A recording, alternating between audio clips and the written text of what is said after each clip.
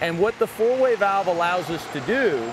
is it allows a later arriving pumper to perform a reverse lay from the dead hydrant to a good hydrant, a hydrant that is nearby or some other water source that we can utilize for the operation. And as you can see in the video, they're gonna take their supply line out of their bed and connect it to the from relay pumper port